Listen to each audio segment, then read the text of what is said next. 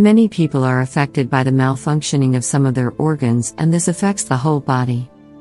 More than just this organ, and often we do not know how we can treat such discomfort. One of the problems that most arise in our body has to do with the thyroid gland, which, when not properly cared for and deteriorated, can cause our body and the functions of our organs to become unbalanced. If you want to know more about the thyroid and how you can treat the diseases that are related to it, we have the most wonderful homemade recipes for you to achieve it. Pay close attention. The thyroid gland is located in our neck and is a small gland that is part of our endocrine system. Its main function is to secrete hormones that help our body to stay at the correct temperature and our metabolism is balanced, influencing our growth and development. When this gland is damaged, all these functions are affected as well, and that is why it is important to keep it healthy and functioning in the right way, since by not doing so we run the risk.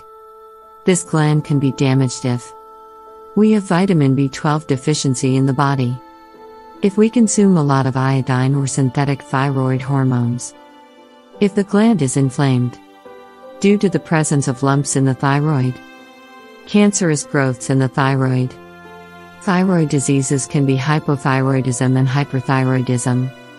In the case of hypothyroidism, the thyroid hormones in the blood are annulled, and with the passage of time, it becomes hyperthyroidism, which is the hyperactivity of the gland to secrete more hormones. The symptoms of hypothyroidism include weight gain, depression, joint pain, sensitivity to warm or cold temperatures, pressure in the throat, high cholesterol, dry skin, and even vision problems. Changes in mood, nervousness, weight loss, and arrhythmias, among others, may occur in the case of hyperthyroidism. To treat these problems, you can use a recipe based on coriander seeds. You will need 1 teaspoon of coriander seeds, 1 cup of drinking water, honey to taste. Preparation and consumption. What you should do is boil the water and add the coriander seeds and cover.